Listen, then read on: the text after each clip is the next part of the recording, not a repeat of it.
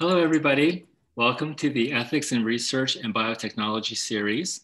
This is a monthly series that brings together bioethicists, scientists, and other researchers to talk about ethical issues at the cutting edge of science. And today's topic is absolutely at the cutting edge of science. The topic today is called Experimenting with Large Mammalian Brains Ex Vivo. Let me just go over a little bit of the ground rules for today before we get started with the introductions. This event is being recorded and it is live streamed on Facebook. The event video will be posted on the Center for Bioethics Facebook and YouTube pages later. We encourage you to submit questions along the way at any time. And to do that, you have to use the Q&A feature at the bottom of your screen. Don't use the chat box, use the Q&A feature. I will select questions at the end to pose to our participants for discussion. And I really look forward to that interaction with you, our audience. If you have any technical issues, then you can use the chat feature to send a message to the panelists or to the staff that could help you. Upcoming events are listed on that website, bioethics.hms.harvard.edu. And with that, let me go ahead and introduce our speaker and the topic. So today we have our first speaker, who is Nenad Sestan. He is an MD, PhD. He is professor of neuroscience, comparative medicine, genetics, and psychiatry at the Yale School of Medicine. Back in 2019, he was actually named one of the 10 people who mattered in science by the journal Nature. His topic today will take us through his research that led to that designation by the journal Nature of being the ones to watch in 2019. My name is Insoo Hyun. I'm Director of Research Ethics, and I'm a faculty member in the Center for Bioethics at Harvard Medical School. I'm also a professor of bioethics and philosophy at Case Western Reserve University. So we're going to start with Dr. Sestan, and he will take us through a discussion of his research for about 30 to 45 minutes or so.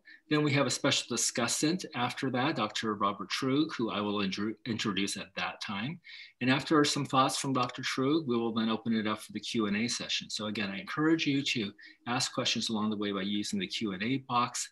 And with that, let me turn it over to Dr. Sestan. Thank you so much for joining us. Thank you, Insoo, for your kind introduction. And you can see my presentation. Yes. Sorry. And for some reason, it's forcing me to leave. I don't understand what's happening. Okay. Okay, so thank you so much for your kind introduction. Thank you and Bob and members of your center for inviting me. Of course, it would be much nicer if we were in one of my favorite cities, but we are experiencing a global crisis and health crisis, of course, more than health crisis. And I hope we'll have another opportunity to do this in person. Nenad, we can see your presentation view. So just FYI. Sorry? We can see your notes in your presentation view. Okay, just a second, but then I don't know what's happening. Can you see now? No, now we don't see your screen. Because I am having a really difficulty because I'm using, can you? Okay, let me just try again to share. Sorry about this because I've been experiencing difficulties with my screen. Oh, I know what happened. Okay. Okay, excellent. Can you see it now? Yes. Yep, I apologize for this. And okie dokie. Now you see my screen now? Yes. And you see my laser, my laser pen? Yes. Okay, thank you so much.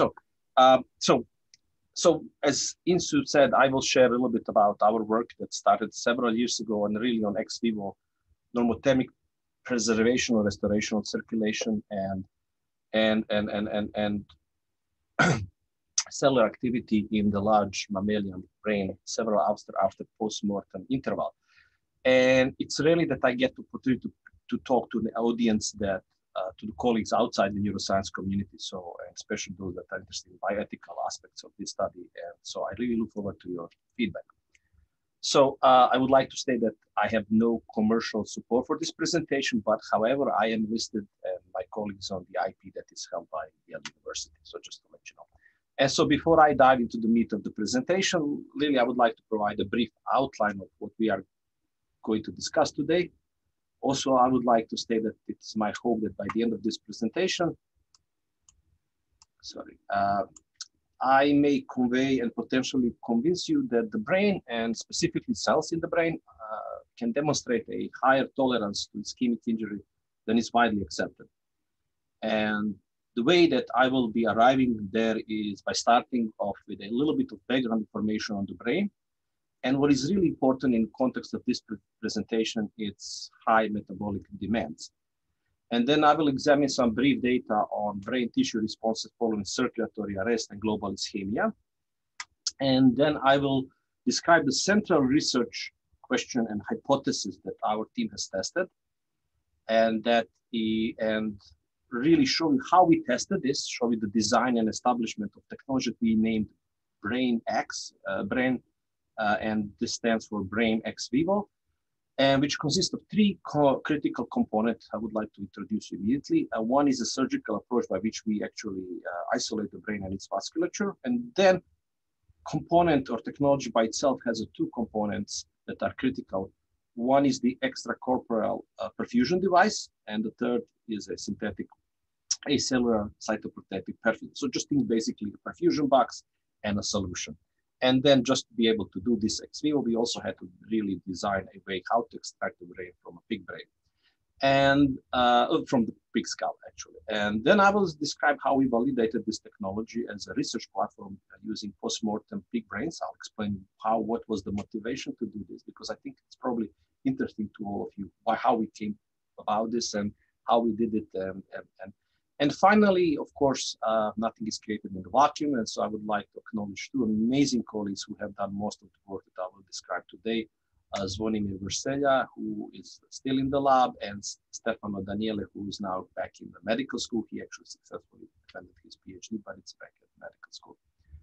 And so I am a neuroscientist, and until recently, I've been really exclusively studying basically development. I mean, specifically, I was interested in understanding how different cell types and their synaptic circuits are generated in the developing brain. And this is really what we have been doing for years. And recently, actually, we came upon something that I will describe how we came up with this idea. And it led us to really surprising discovery about brain's resilience. And that's what I will talk about today. I will not talk about the brain development, but I really wanted to mention that to you to get understanding how we came to what I'm going to talk to you about it today. And but before I do that, let me tell you about the brain. And so, as you probably all already know, the brain is the most complicated, complex structure that we know in known universe. And what is important, at least in the context of what we study in the lab, is at the root of what makes us unique as species. And there are approximately 170,000 billion neurons in the central nervous system, of which 86 billions are neurons. And these neurons need to be wired very precisely for brain to function properly. And to explain this complexity and understand why brain is so unique among organs, is not just associated with us as a species, but it's really, when you think about an energy demand, is really unique. And the reason is that if you take these 86 billion neurons, they need to be connected precisely, and they need to maintain those connections. And they connect using, has been estimated, this is not our work, 850,000 kilometers of fibers, which is more than twice the distance from here to the moon, and around 600 trillion synapses. I mean, this is really, crazy numbers. And the pattern of this incredibly complex connectivity is what provides the basis for cognitive functions and behaviors that distinguish individuals and species. And this is what we are trying to understand, how this wiring diagram is formed during the development. And what is important to know for this presentation is that the brain is highly metabolically active. And while it presents only 2% of the body weight, the brain consumes 20% of oxygen and 25% of glucose, which is more than any other organ, even if you adjust for the number of cells. And so high energy requirements of the brain is fulfilled by constant transport into the brain with the blood. And so what blood does, it actually brings oxygen, brings nutrients, and removes the waste. So that's basically what blood does. And the main reason this gets disrupted is that the flow of blood to the brain can be slowed down and even completely stopped. And the most common reason for that is cardiac arrest. And as all you know very well, cardiac arrest is one of the leading causes of death and disability. And basically, I think I read somewhere that it's almost around 20 million people die a year and it's #1 cause of death, actually, in the United States and most of other developing countries. And around 20 million people die worldwide from the cardiac arrest. And this is, and the survival rate of cardiac arrest is not that great. It's somewhere between, I think, 7 to 10% survival rate. And this is further complicated by the fact that up to 50% of surviving individuals go on to display persistent many neurological deficits. And of course, this leads to significant impairment in the overall quality of life. And this is largely due to the fact that the brain has very limited energy reserves. I mean, there is no fat in the brain. I mean, there is a lot of fat, but it's used for myelin. And the brain cells, some of which I will simplify here and illustrate it here, have high basic metabolic rates. And the reason for that is, you just think about 86 billion neurons. They are constantly firing. I mean, they cannot be actually, they cannot rest. I mean, they cannot hibernate. And basically, they have to constantly fire and send axon potentials and along these 850,000 kilometers of axons and dendrites, okay? And that requires a continuous flow of blood to the brain to supply, of course, oxygen and nutrients, while also carrying away metabolic waste product that these cells produce during their normal function. And thus, you would not be surprised, and probably you all know this, that actually ancient Greeks thought that basically brain is a radiator, because when they look at the brain, there were so many blood vessels. And the reason you have so many blood vessels is they need to bring nutrients and oxygen and remove the metabolic waste. And so we recently became very interested in understanding what happens to the brain when blood flow stops completely, okay? Such in the case of cardiac arrest or death. And importantly, whether we can develop a technology to better study cellular processes and including connections and really potentially delay, stop, or maybe even reverse them to salvage the tissue, okay? And as I mentioned to you earlier, this is not something that we were working on, and it's really, I would say, was a serendipitous discovery and observation. And I'll take it in the next couple of slides how we get to that. But before I do that, let me just tell you a little bit about, sorry, I think my slides did not advance. And so let me tell you a little bit about what happens to the brain in example of a cardiac arrest or when you stop blood flow or in this case, or could be that. And now, what are the responses of the brain and outcomes following this? And what it happens that when you stop blood flow or when you die, basically, is that you have something that is basically global ischemia. Your cells are now deprived completely of oxygen. There is no blood flow. There is no removal of metabolic waste. And so what it happens, and so to really illustrate, to keep this simple, I'm going to show you really a couple of really groundbreaking studies that really dived into this long time ago, almost 60 decades ago, and some a little bit more recent. And so what happens at the molecular level is that the key metabolites such as glucose, ATP and phosphocreatine, and so here basically they drop precipitously within the first minute of interrupted blood flow. These are components that you need for neurons to basically work, not just neurons, for every other cells. On the other hand, some other metabolites, such as lactate, which is actually produced without oxygen, actually increase steadily soon after. And really, substantiating my earlier point is that the energy reserves within the brains are highly limited. And this is what the problem is that you have all of these 86 billion neurons.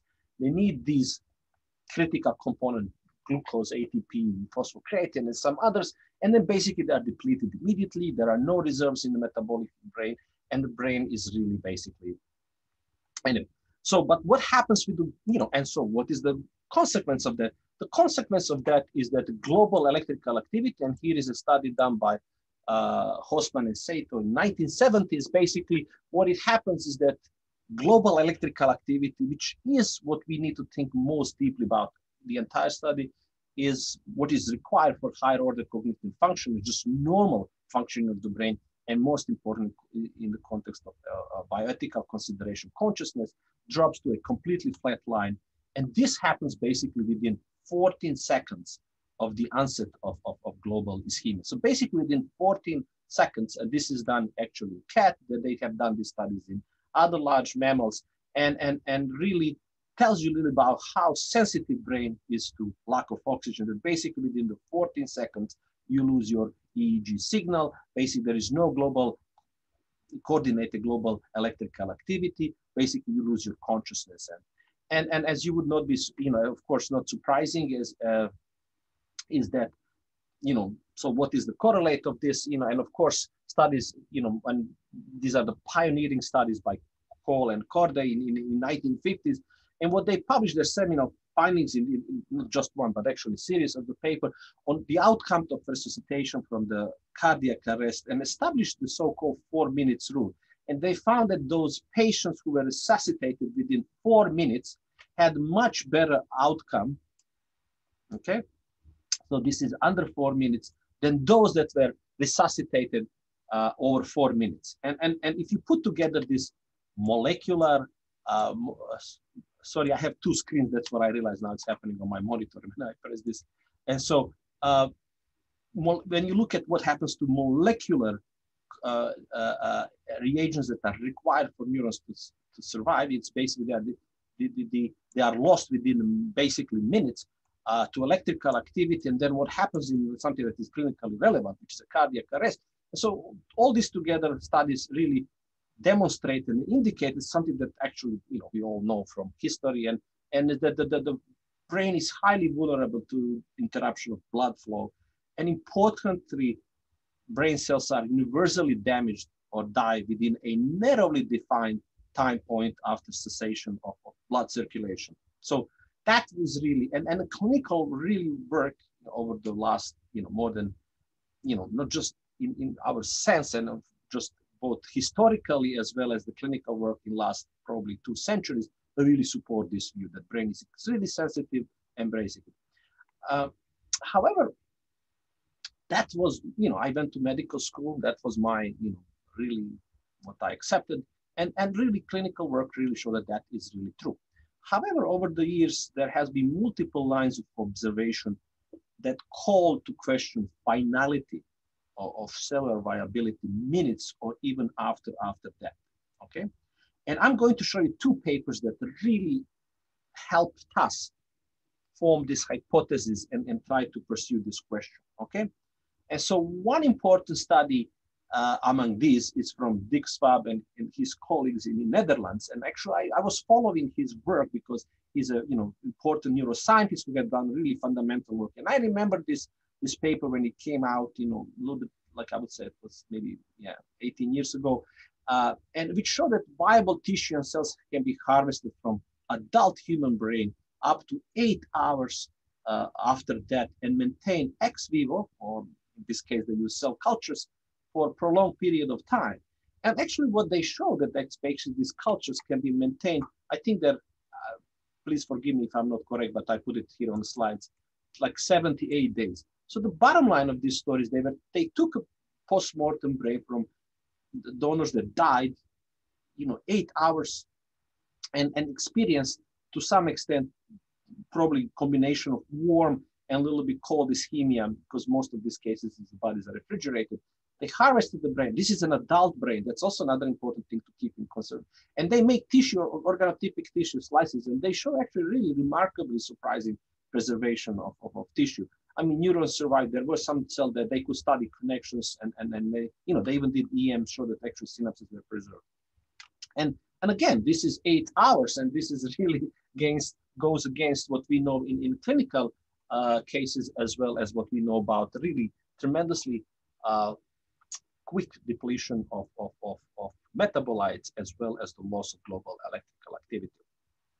And well, we were thinking about this, but also really what really stimulate us to really take this question more seriously and test this hypothesis was that our own lab observed similar also several years ago. And in our studies of brain development, what we were doing, we have been collecting post-mortem tissue, and we observed that viable tissue and cells can be harvested from brain that were, again, combination of short warm ischemia, but mainly cold stored up to 49 hours after death, actually. And actually, this is really not, it's anecdotal. We actually received 2 brains that were shipped from a brain bank to us. And they, unfortunately, the courier that did this, missed the airplane, and the brains stood on wet ice and were delivered to us. This actual case that you are looking here is from the brain that was 49 hours PMI that came to our lab. And actually, I did not expect this to work. And actually, I asked somebody who was in the lab to really, okay, take the brain, try to learn a little bit. This person was doing a little bit more computational. And I said, it's good to know, and, we should fix it and, prepare, but maybe you could practice to make organotypic tissue slices. So this is something similar to what Dick Swab did, and he's calling, but this is a commonly used technique that we used in the lab using, let's say, mice and other species. And his name is Andre, came to me and after several weeks, he said, Nenad, you have to look at these cultures and they are really growing.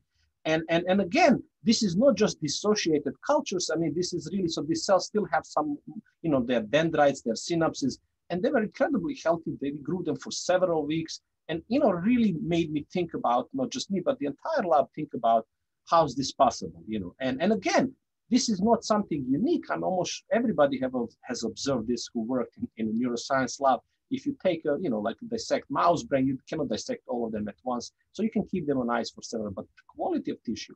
And on the other hand, we were actually collecting, bioptic tissue, and the tissue was maybe not even better than this. And so really made us to think about it. And so basically what we concluded from these studies that not all is lost, at least immediately. And that the cell death in the post-mortem brain follows more a gradual and stepwise process instead of occurring in a very narrow defined time window immediately after cessation of blood flow. So basically, your cells are not going to die. And there is a work that supported this even before we started to think about this. And it's normal that people made cultures from the brains that were, had several hours post-mortem delay.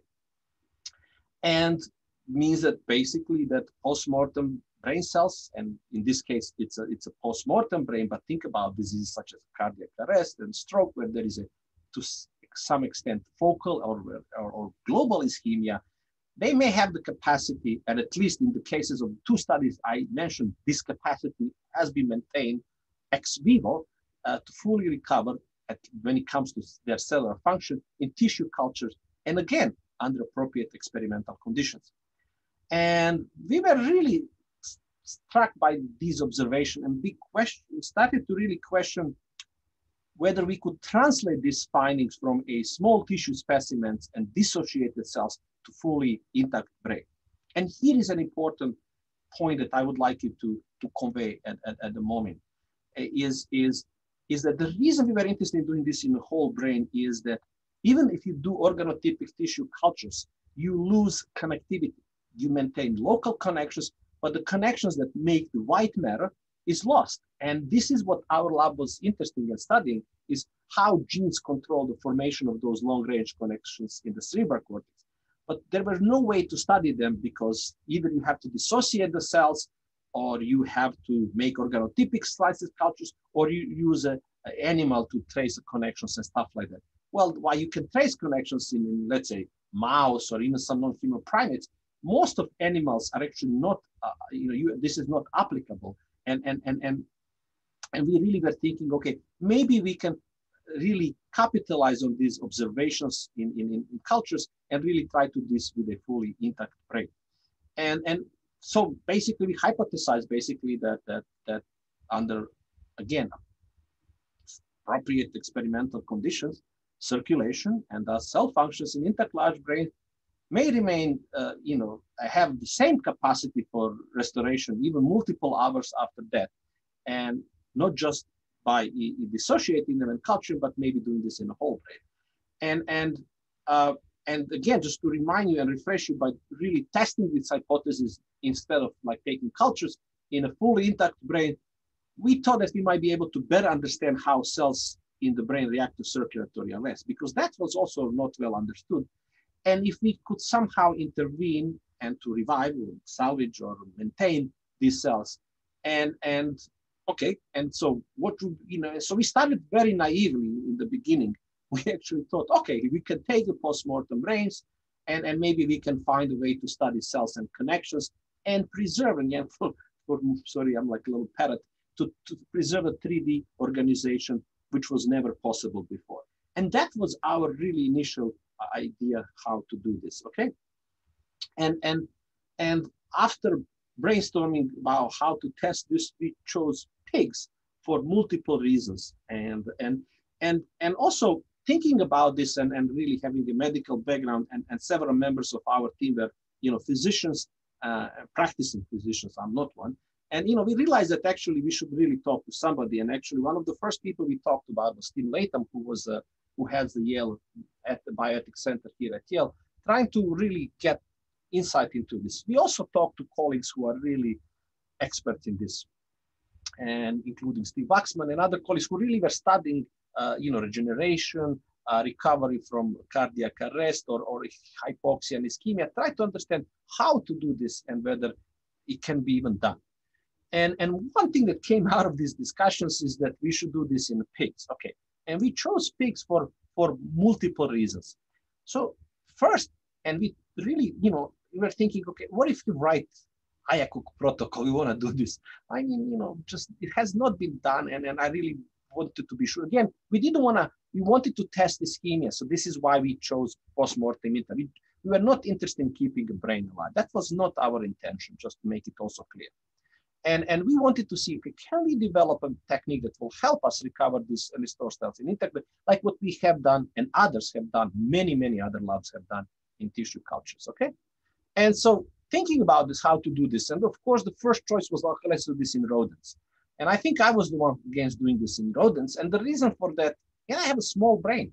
And so after really brainstorming and talking to some colleagues at other universities, it came to us obvious that actually we should do this in pigs. And so first, pigs are processed every day for food production.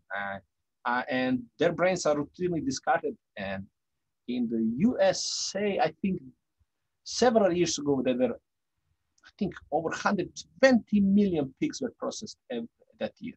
And we interpreted these figures as 120 million missed opportunities to study the brain.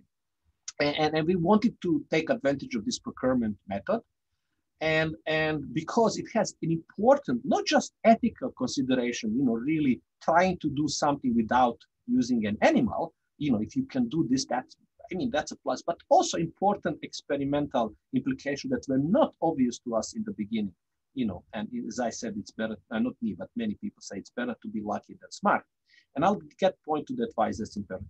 And so, again, great, no animals were sacrificed solely for this research.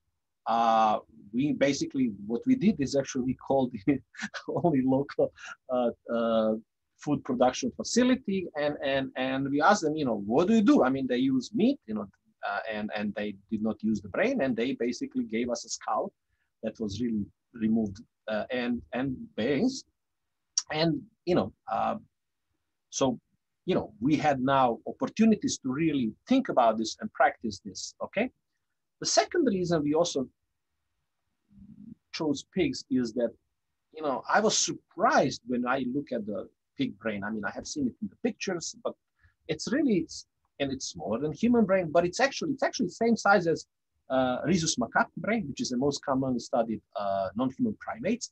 And it actually, unlike macaque, it has more gyri, and it has a really large white matter. And we felt this might be important, eventually, to translate potential treatments directly to humans. And again, nothing has been done so far in humans. And but we felt whatever you do, you should do it in a mammal that you can get an access to the brains, that the brain is large. And this really, pig ended up a really good model for this. And again, just not availability, but it weighs around, I think, 800 grams, which is like 7.5 times smaller than human brain, which is like around 1,400 grams. And again, but it was just really surprised. I was totally surprised it's the same size as the rhesus macaque brain. It's gyrificated, which is really make it. And it has a similar white to gray ratio to the brain. And this is an important thing, because if you look at the rodents, white matter is like maybe 5%. It's small. And hemodynamically, it's a different problem. While when you take a pig brain that is almost 100 times larger, has a large percentage, almost 30% of white matter. And all of this made us really think that we should use pig rather than, let's say, mice or rats, the most commonly studied mammals. And again, just to repeat myself, because they have small and less complex brains, okay? Anyway, so normally, as I mentioned to you earlier, is that normally in life, in vivo, brain maintains homeostasis through a coordinated function of a variety of peripheral organs. Remember, you need blood to bring nutrients, to bring oxygen, but also remove metabolic waste. And that metabolic waste is processed by organs such as liver. You need oxygen to get to the lung. And outside the body, this is not simply not the case. And therefore, in order to maintain viability of intact post-mortem brain ex vivo, we needed to engineer an extracorporeal perfusion system that pumps, in this case, a solution into the brain, but also mechanically mimics many of those organs. An important point that I would like to convey here is that we decided not to use blood in the beginning. And there were many reasons for that. So again, we set up a committee of colleagues who we felt are experts in the field. And we thought about how to do this now if we want to do it. And so blood would be, some suggested, okay, it's easy, there is nothing to think about. But we wanted to really use some of the features that were created in culture systems. And we also wanted to create something that is synthetic and is standardized so that each brain can be perfused with the identical solution. And this really, I think it's important in creating a process where you can iterate and learn from the existing. And if you use a blood, you have to, again, each animal is slightly different. So actually that was also one other reason, and ended up being really important feature, which we took in consideration just to make sure that we think all ethical aspects of the study. Anyway, and so, okay, now we have come up, it took us almost 3 years to develop this solution, just to let you know, this was not overnight, okay? And I'll tell you a little bit about how we created this. But we also had to pump this solution. And we talked to companies that have been doing this, by the way, we actually, we realized that their machines and features cannot do this, okay? And for the reason that I'll try to explain. And so in doing this, actually, we wanted to mechanically and as well as physiologically mimic some of the key peripheral organs, because again, brain cannot, and it does not function in vacuum. And so in doing so, we incorporated components that mimic heart, and where we can control flow, rate, pulsatility, and pressure. The blood is not continuously pumped through the organs. It actually creates the waves, okay? And that ended up being an important, I'm not going to talk much about it just because I think it's a little bit more technical details, but I'm happy to invest after the questions. And also, we also mimic the lungs so that we can modulate the gases and also we finally mimic functions of kidney and liver so that we can control electrolytes, metabolites, and especially pH and infusion of buffers and stuff like that. And so we assemble all these components and then we did this with the isolated brain. And doing this with the isolated brain was also an important thing. And in planning phase became clear to us, because when we talked to colleagues who actually use pigs for their research, it became obvious that actually this would be almost cost prohibitive to do in pigs. And we also created, by extracting the brain, actually this is a whole probably presentation how Zvonimir, Stefan, and colleagues have succeeded in extracting the brain and maintaining the vascular. And actually, so we created a closed temperature control loop, okay? And so this way we control what goes into the brain and what comes out of the brain. And the volume of that is substantially smaller than you would have that with the whole pig. And so this allowed us to basically really test conditions of the perfusion system.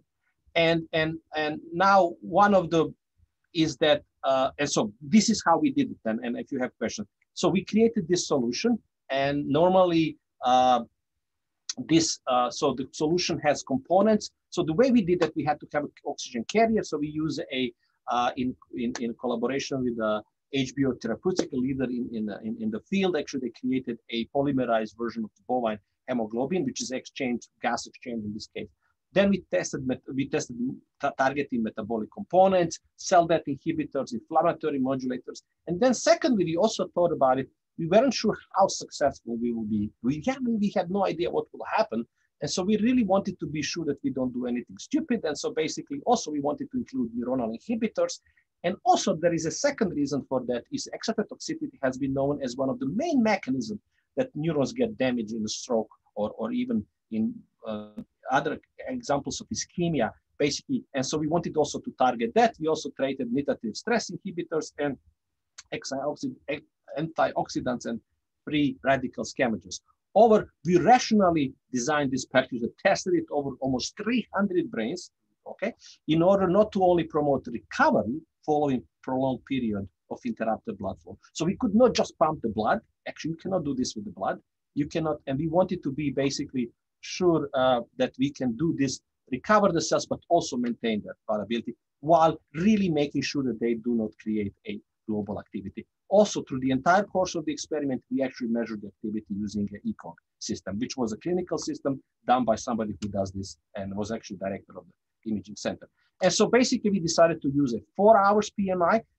Multiple reasons why 4 hours. Again, we did not want to hook up the live brain to the machine. That was not our intention. We wanted to test 4 hours was two reasons. One, we wanted to test the prolonged ischemia, but also basically we wanted to, practically we could not do it faster because we also get these brains from the slaughterhouse. And so we had the 4 groups. We had the group that we call 1 PMI hour, where we also flushed the brain actually at the slaughterhouse, actually, when we remove it.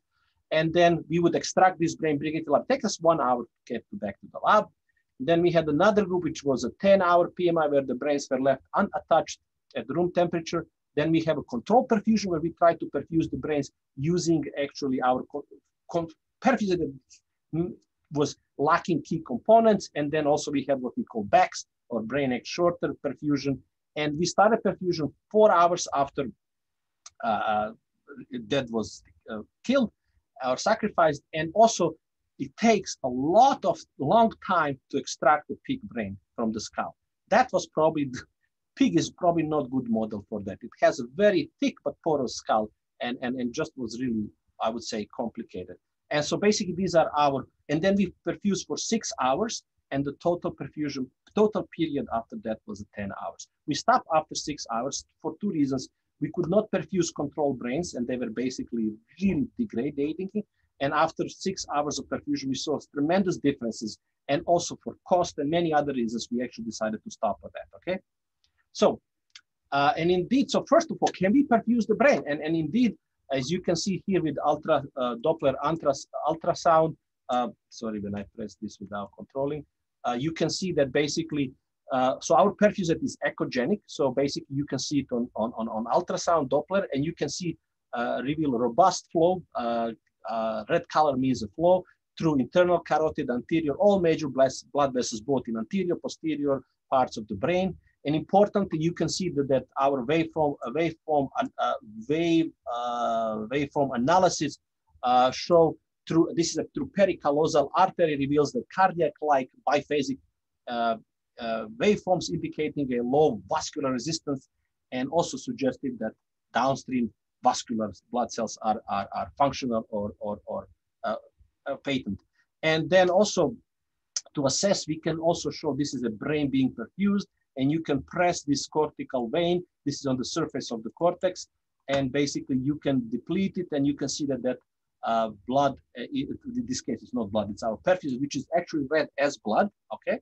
And you can see that it's means that the capillaries going from anterior, from arteries to vein is functional. And then also the blood vessels, we saw the blood vessels are also functional. And we tested, basically we wanted to see by administering nimodipine, which is a cerebral vasodilatator, and basically indicating that if you inject the bolus, you should have dilatation of blood vessels, and that's exactly what we saw. Basically, to make story short of all of this, and finally, sorry, I forget, we also added bismuth nanoparticles and then imaged the entire brain using a CT scanner, and you can see beautiful, perfusion of the entire brain. We also checked in an MRI how brains look, and in our 10 hours, there is a decomposition of the degradation of the brain. You can see collapse of the ventricles, collapse of the tissue. You see even gas pockets which are formed when the brain is degrading. If we try to do the control perfusate, basically the brain goes in edema and cannot be perfused even if you want to forcefully perfuse it. This is exactly what happens also in ischemia. The brain goes into edema. And in our brain, this is a brain MRI under the perfusion with our technology. You see really beautiful contrast between white and gray matter. We also measured and there is no decomposition. The actual radiology study was a live brain, and this is a veterinary radiologist. And basically, we also measured the water content and show that actually water content in our perfuse technique, but not in the control one, is similar to normal, indicating that it prevents cerebral edema, which is one of the key problems in brain injuries and ischemia. And just so in next 3 slides, I'll show you what happens to neurons, what happens to glial cells, and what happens to function of the neurons. And so basically one of the areas that has been most known for being susceptible to ischemia is the hippocampus CA1 field. This is a hippocampus in 1 hour PMI, 10 hours PMI, control perfusate and Bex perfusate. You can see the red color of our perfusate in blood vessels. You can see that after 1 hour, cells become swollen. That's from edema.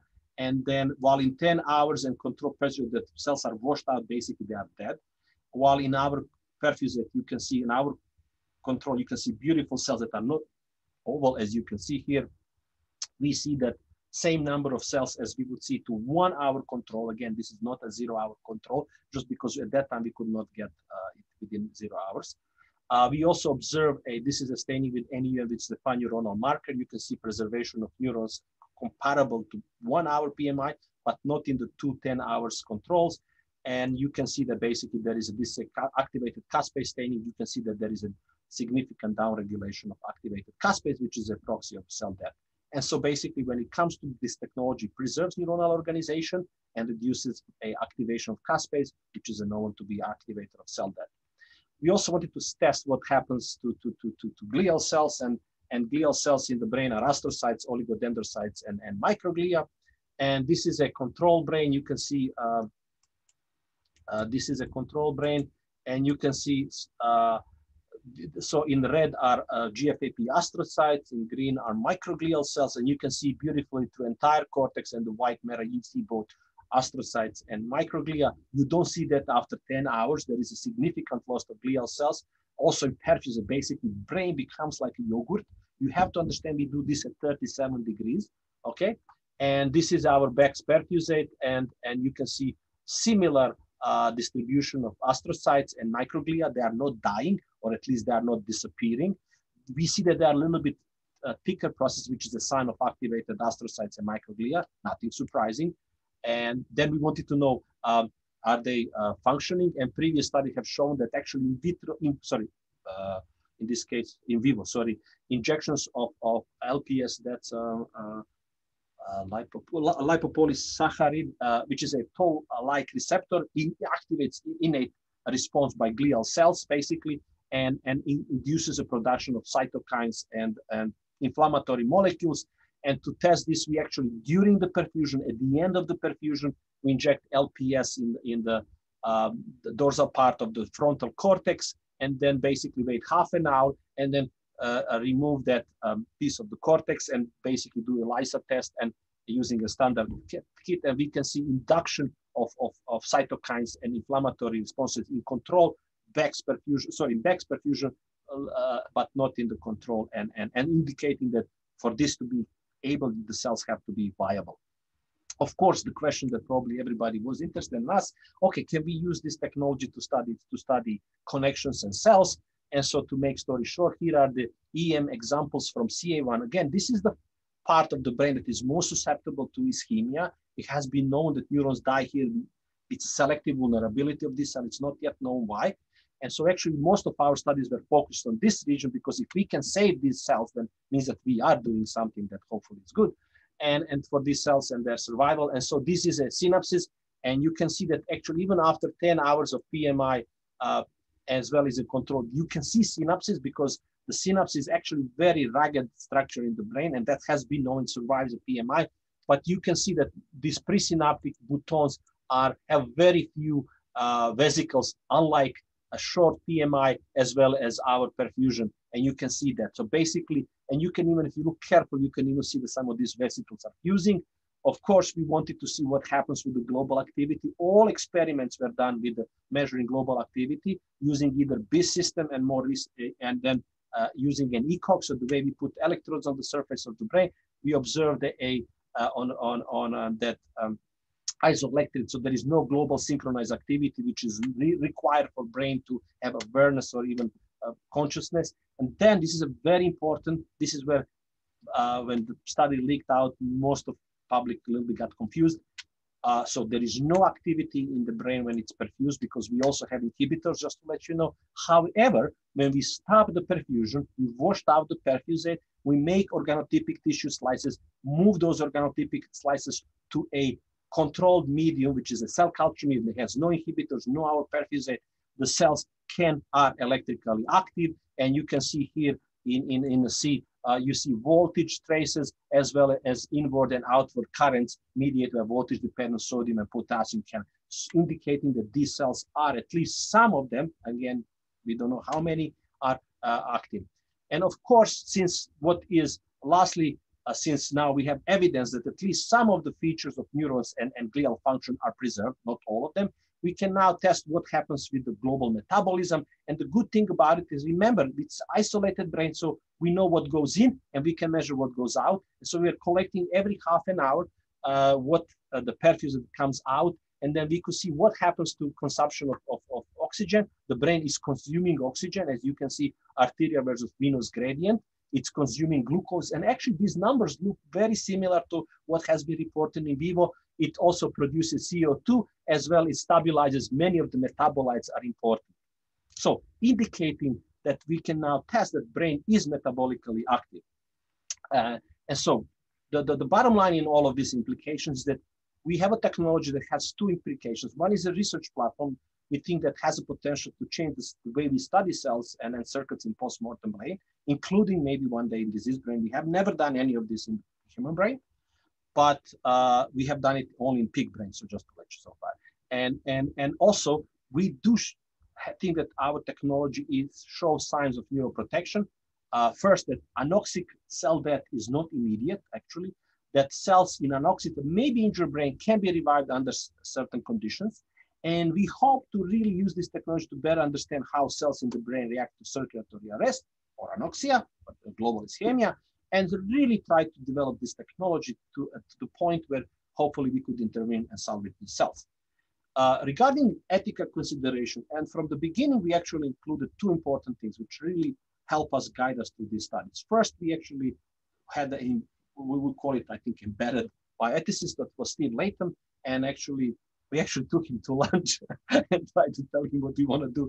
And then he said, okay, that's interesting. Yeah, and then also we set up a ethics committee as well advisory committee. In the beginning was local. I actually also contacted my couple of program officers that I knew at NIH. So we set up also advisory board there. We had actually 4 meetings before the paper was published. We monitor cortical global activity using clinical instruments that are used in clinics, most advanced ECOG, which is grids on the surface. We also use EEG, by the way. And what I want to say, and that, what clinically defined, this is not a living brain, at least to my definition, this is basically a cellular active brain. It's like, And also we had also anesthetics, so we wanted to monitor activity because we didn't want brain to get into activity. That was not our goal.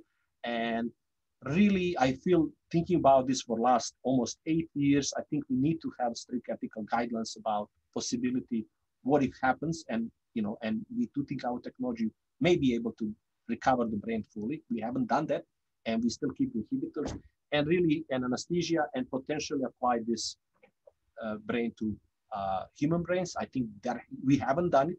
We don't have a plans, and I do think it's important to really have a discussion about whether ethically and morally is justifiable.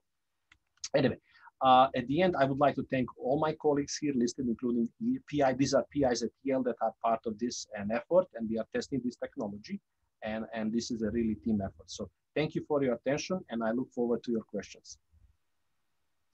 Oh, thank you so much, Dr. Sestan. That was terrific.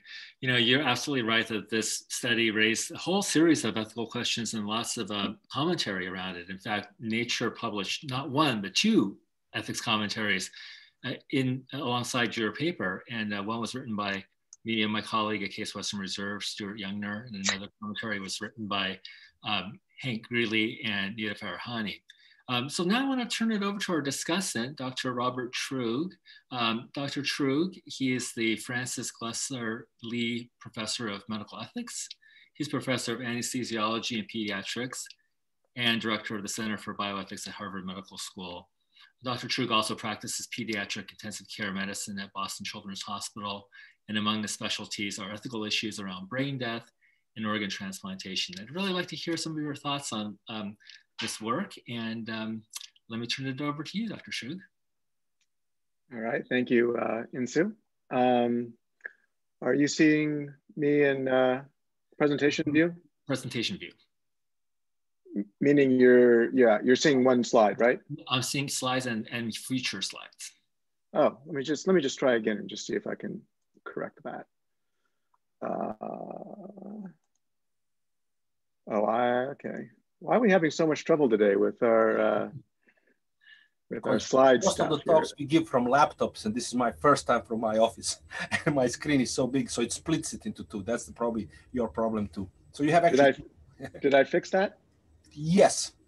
Yes. Okay. All right. Well, wow, what a fascinating presentation, Dr. Sestan. Thank you. And this has certainly been something we've talked a lot about within the bioethics community. So let me share some reflections on what I see as the ethical implications of this work. And I'm going to divide my comments into those related to animal welfare and those related to human well-being. We can see your speaker view back again. You can? Yeah. Okay. Yes? Now it's fine. Okay, thanks, Insoo. Sure. Okay, so for animal welfare, I think the ethical issues we'll discuss are based on the assumption that the methods used to kill animals for food production are humane. That's sort of taken as a given. That being said, I think that we would probably all agree that being slaughtered is probably not a pleasant experience. And so I think that translates into a commitment not to completely eliminating anything that might be painful, but reducing pain as much as possible, consistent with the goal of producing meat for our consumption. And I think in that sense, the ethical standards of the investigators were exemplary. Also want to revisit here the emphasis that was placed on several distinctions, looking at cellular activity in isolation, looking at what might be organized electrical activity of the brain, and then looking at what might be truly brain functioning, such as the presence of consciousness.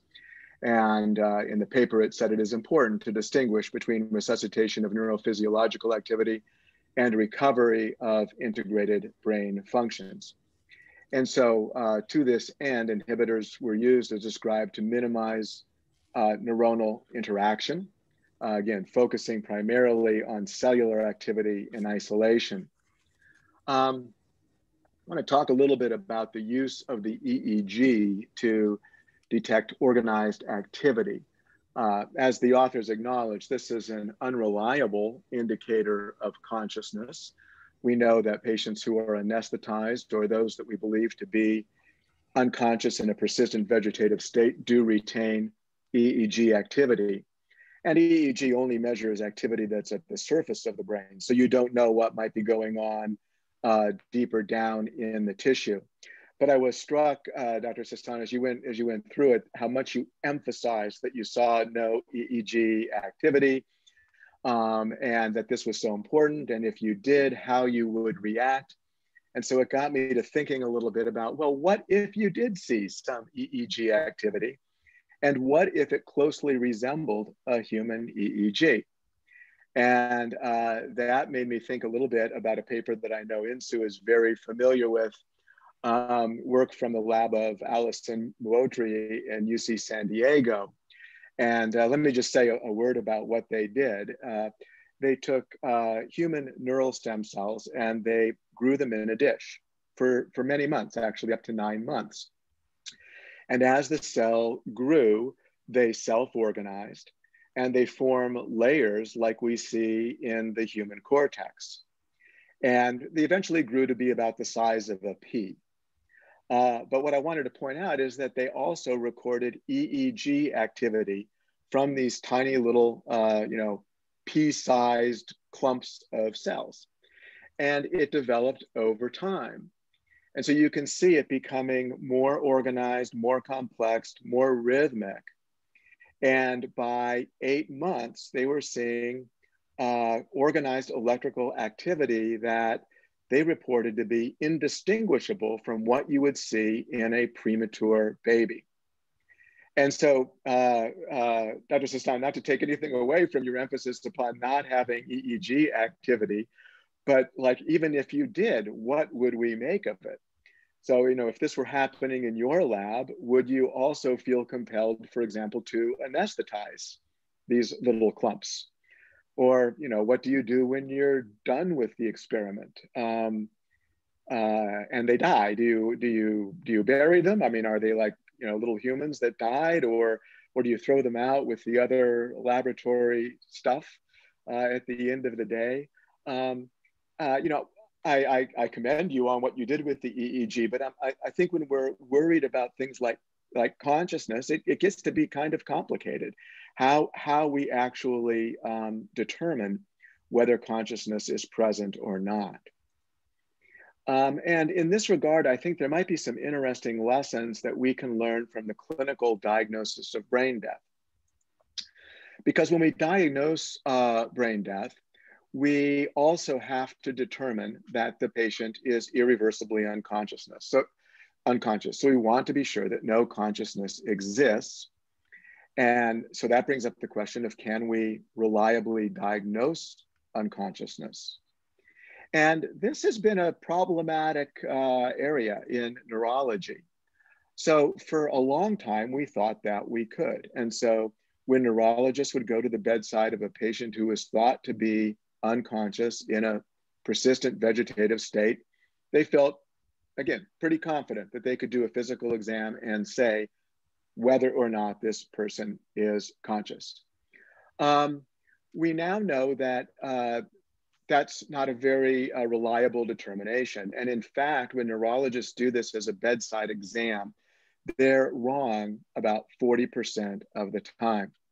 And we know that because we've taken some of the patients that they thought were unconscious, and when you put them in an fMRI scanner, they're actually able to answer yes or no questions by lighting up differential parts of their brain.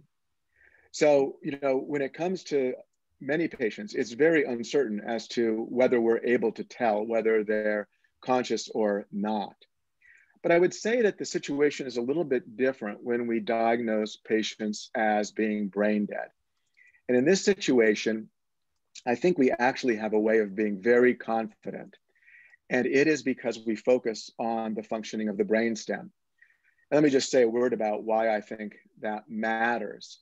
So here, looking at a human brain here, And we know that, you know, most of what we regard as our thinking and our cognitive activity is happening up here in the cortex.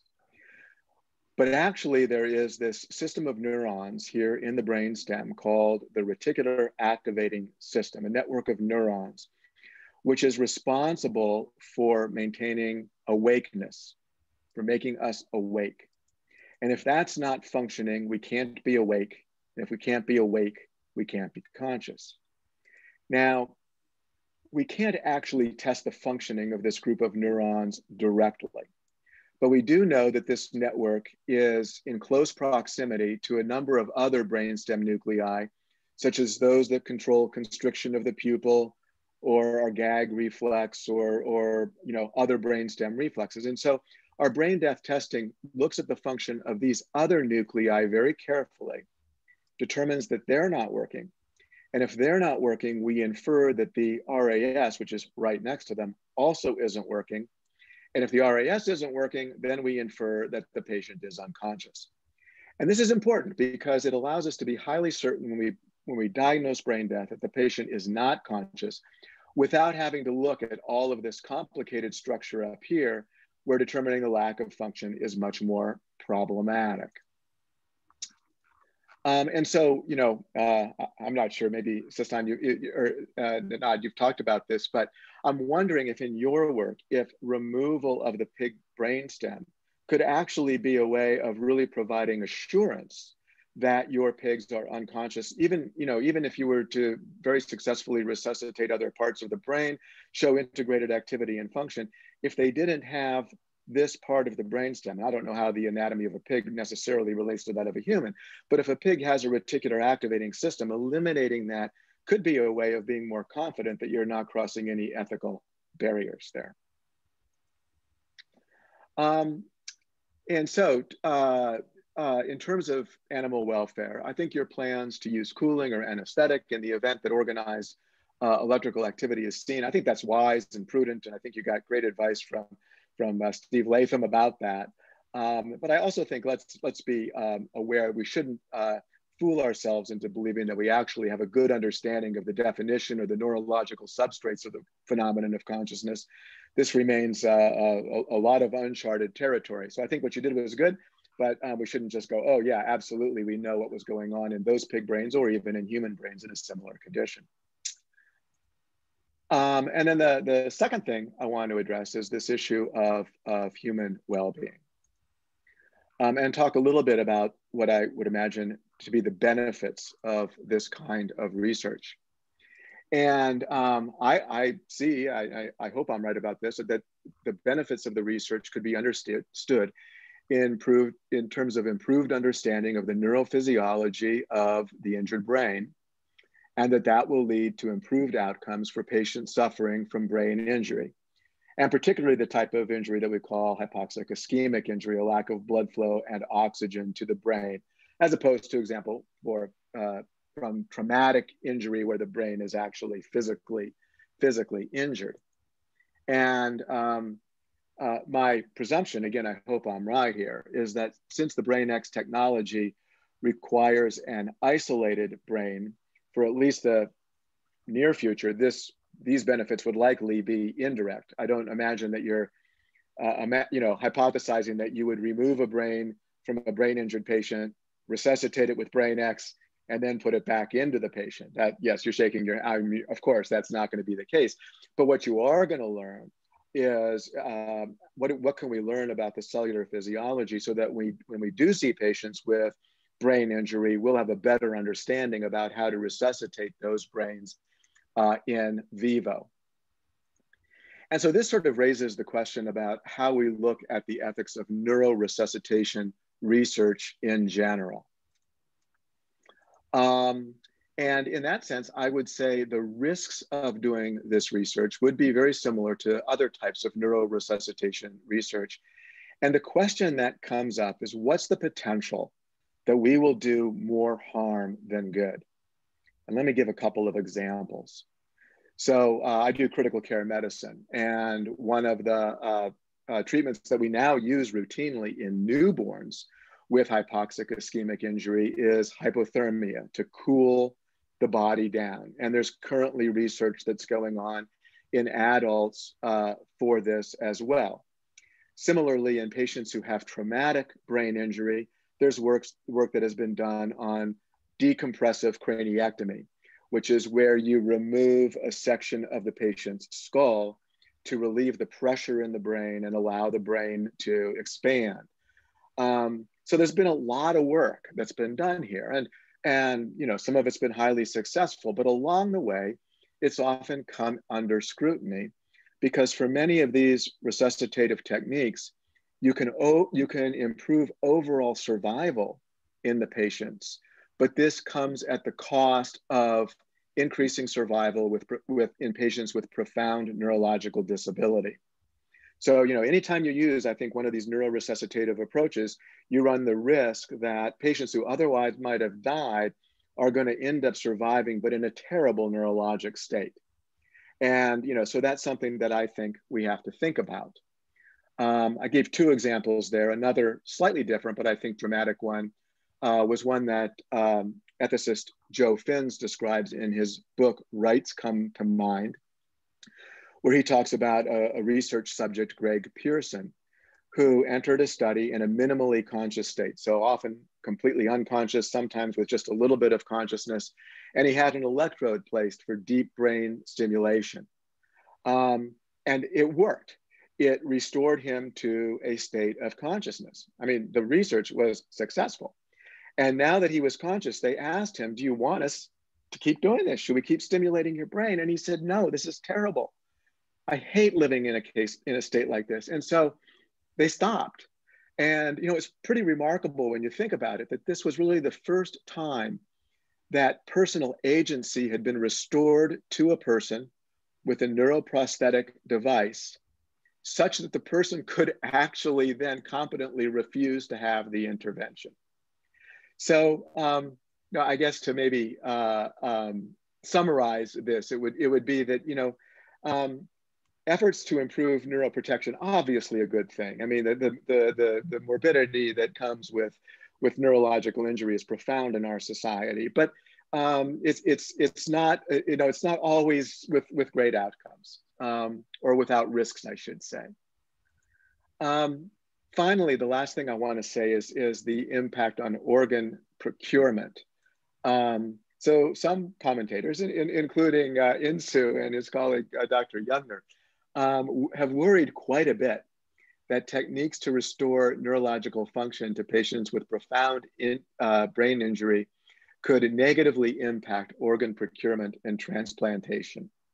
And so as they wrote about in Nature, the idea would be that those who would otherwise have agreed to donate organs, in other words, diagnosis of brain death and organ donation, would opt instead for experimental neuroresuscitative efforts. And therefore they would never be able to be diagnosed as brain dead. And then, you know, we would have the loss of these organs.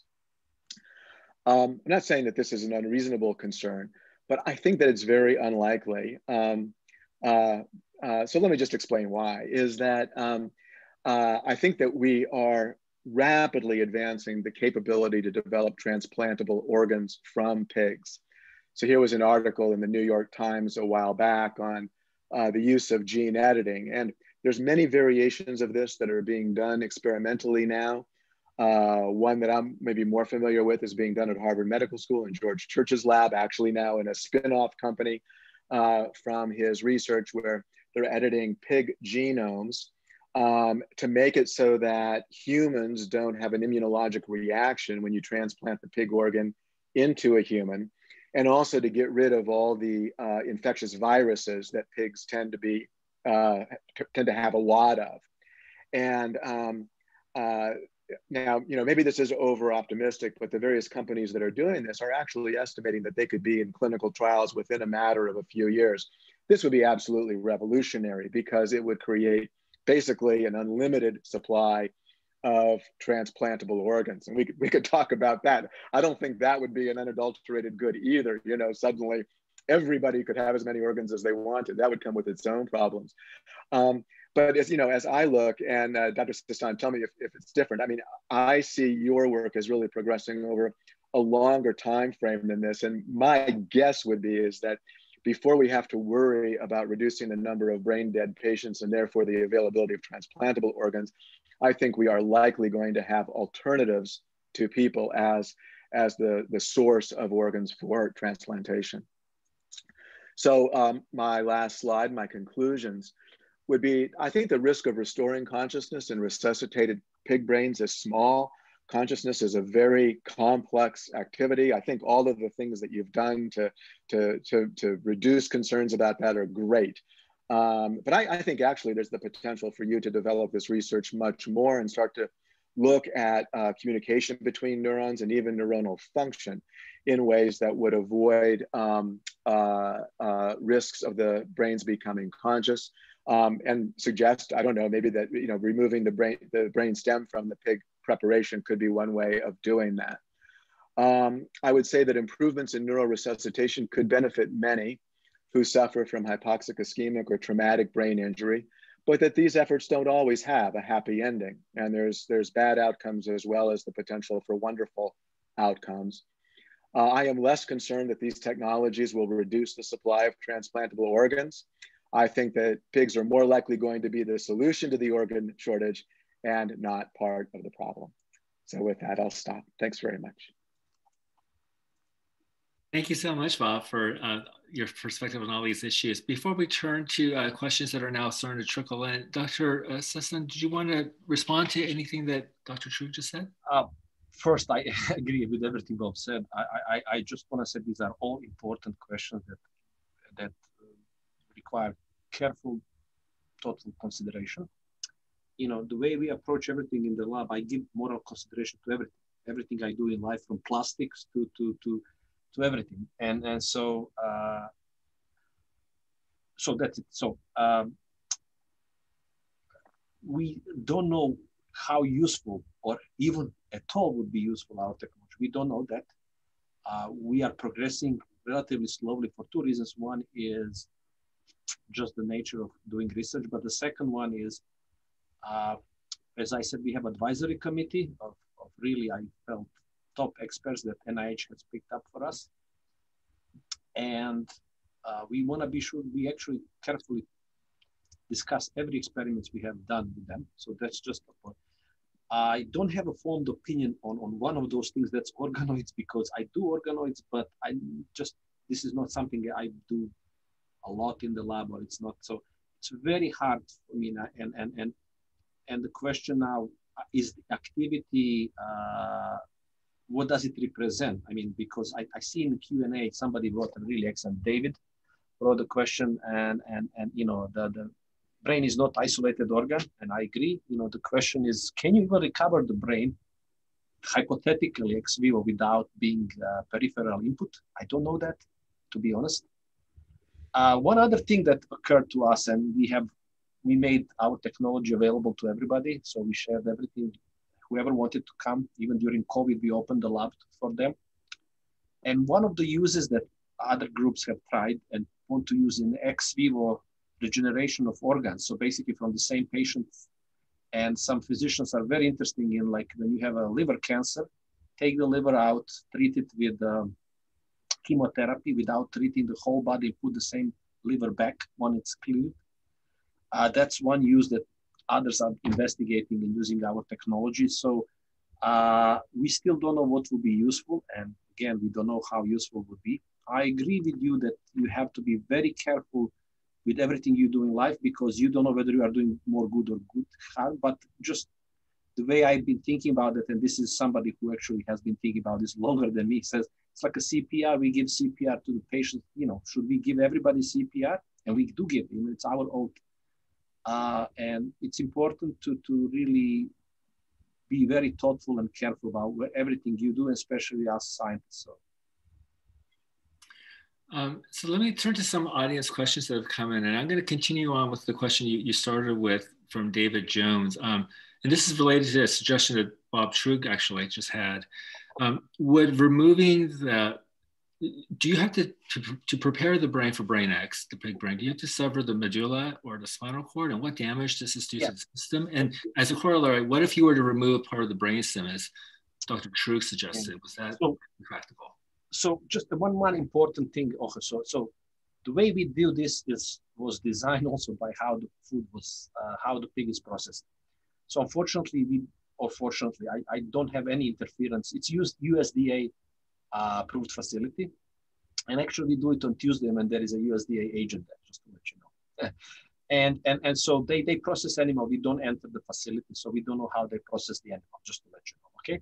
And they sever it. So we cannot, ask them to remove the whole CNS. So we never tried to do that, just to let you know. So the reason we did it this way was necessity, okay? And so just that explains why we did it. We have never removed the brainstem. The problem is that you cannot do this by removing brainstem because you have to have blood vessels intact. And removing the brain with blood intact is an incredibly difficult problem, okay? So basically we use colleagues that work in neurosurgery to help us do this in a dead pig. In this case, what we get is a really skull. We get skull and we bring it into the lab and then try to use the tool. So because you don't want to sever the blood vessel, just to let you know. So again, this is dictated how this is done. And just cost benefit ratio, we would never be able to do this with the whole pig. It's just, it was, and I didn't feel that was justifiable, at least at that time. I just, if you can do something without sacrificing animal, I think it's always good. And it's the route to take. So one thing I want to say, it's in the paper. I study long-range connectivity, and one of the tracks that we are very interested in and have been working on is corticospinal tract. So when you severe sever the brainstem, you completely axotomize corticospinal tract axons. And so the first thing I wanted to know, actually, and when they showed me sections, is that these cells are called bed cells. They are largest neurons in the cerebral cortex. They are actually very easy to identify. They only exist in primary. They look, they look like they are from the live animal, while the one in the control, they actually are dying. That is, they basically, you cannot even find them in the control perfusion. So, and again, we haven't went beyond that point, just to let you. And so, but just preserving these cells to study them just morphologically is what we were hoping to do, just to let you know. And just that, I think, would be, you could consider that some level of success.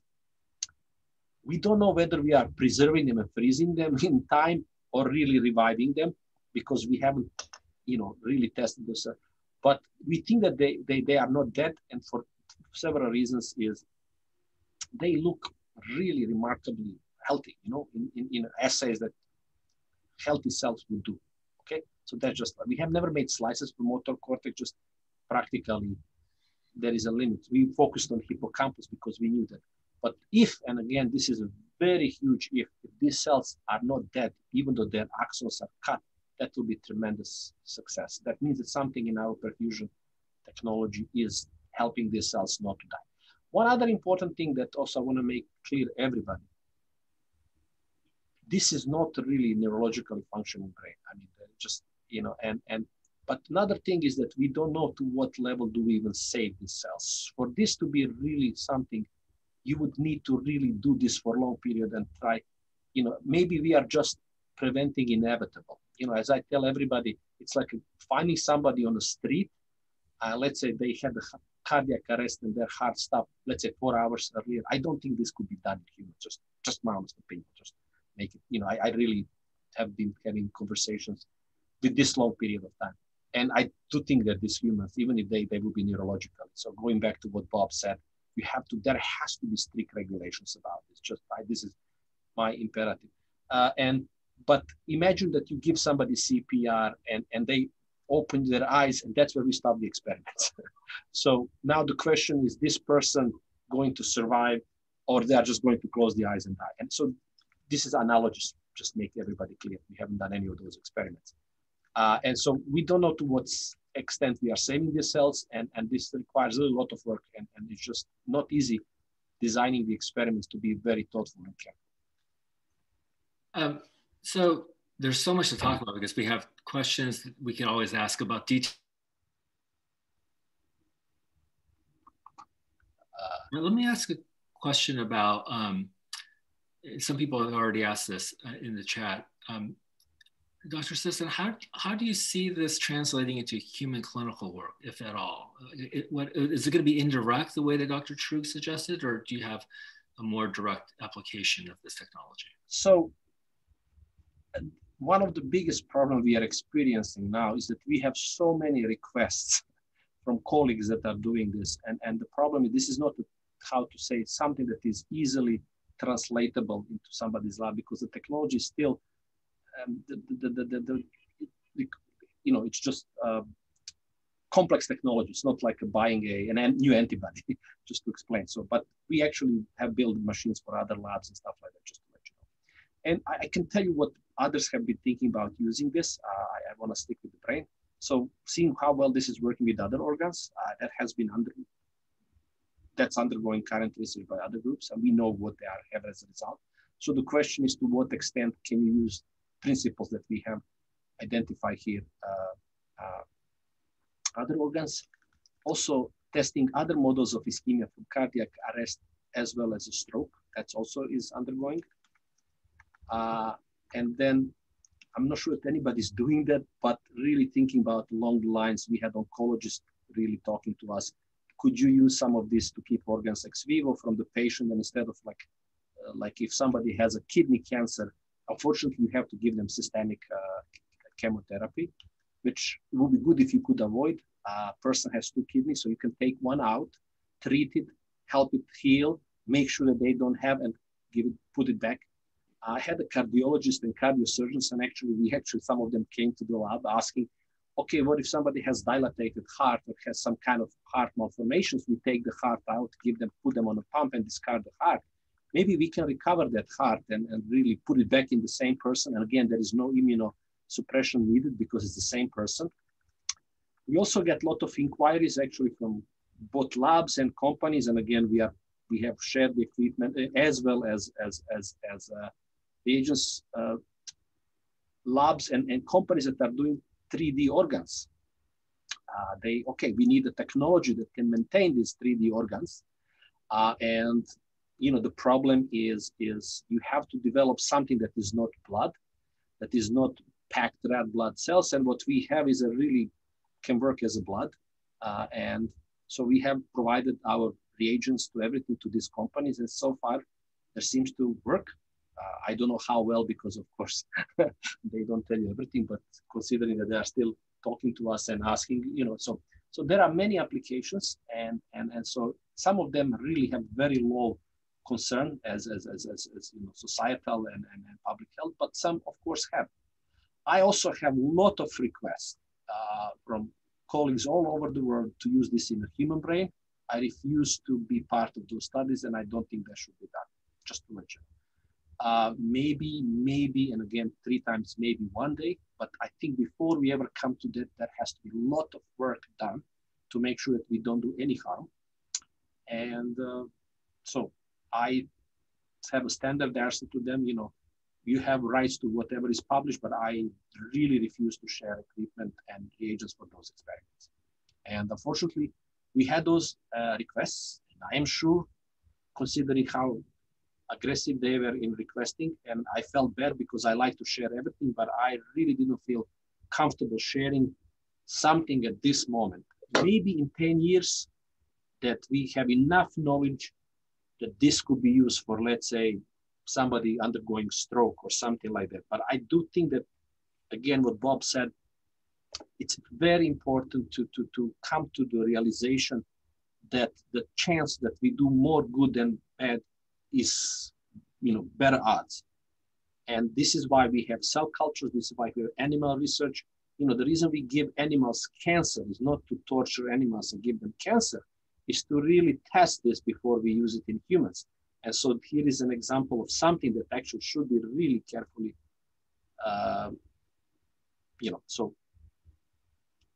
controlled and really have ethical guidance and some kind of consensus. Right. So I have a question for Dr. Truog. So what if we were to define death as irreversible, and so organ procurement is ethical only if the patient is dead?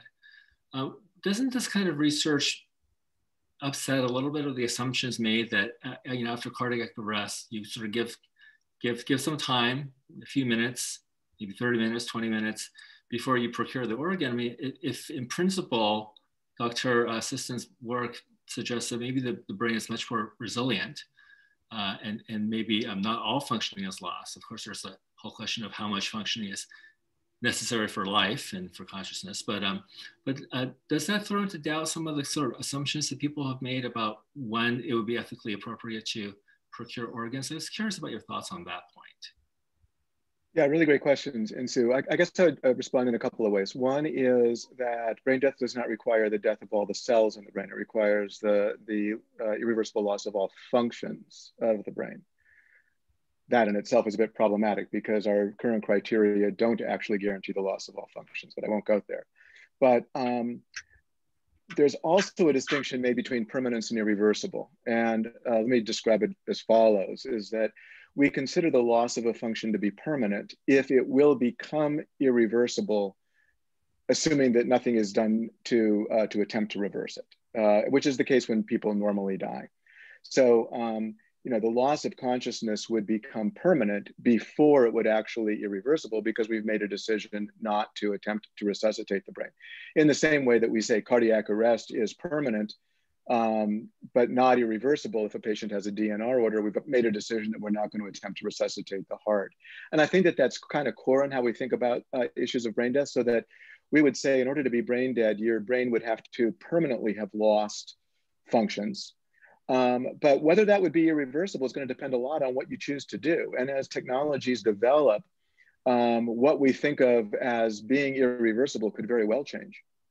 Wow, thank you for that very clear answer. That was very helpful. I mean, just to really make all of this even more complex, one thought experiment, just think about it. If somebody is declared brain dead, what if you put the stem cells into this person's brain and these stem cells will grow and create activity? I mean, is this now reversal of that? I don't know the answer to that. And because even if you reverse some function, this person may not remember anything, might be just tabula rasa. So I do think that the technologies are here, not yet, that will really make all of this incredibly difficult to answer. And I think we'll have such gray areas that as a society will be divided what to do. And, there are companies that are developing these technologies. And, to me, this is not even thought experiment. This will be done and it will work. And I just don't know what to be outcome. Is this person going to have any memory, any knowledge who they are? And I think they will not. I mean, probably they will have something very fragmentary. Now you have to decide, is this a new person or this is a, I think, that this is really an important time in our history of society where, science, it's like almost to me, it's like Wright brothers, we can fly, but not everybody is realizing what fly can do. This or Otto Hahn and Lisa Metrit splitting the atom, you could use it for good things, but all technologies can be abused. I mean, CRISPR was a good example how it was abused. But also CRISPR is something that can really help society. And so I think that this is really incredibly hard and complex questions that will not be resolved. And I don't think that whatever guidelines we put as a society and ethicists, scientists, we'll need to tweak them because something new will come, and really made us think about it. So. Well, I think those are perfect comments to conclude the session on. We're out of time. I want to thank our guest, Nenad Sestan, and our commentator, Dr. Truog, for joining us today. I want to thank everybody on behalf of the Center for Bioethics that sponsored this series. Thank you for joining us today. I also want to especially thank Ashley Troutman and Angela Alberti, who helped me organize this series. I could not do this without your help. Please join us next month for our very last session for the series.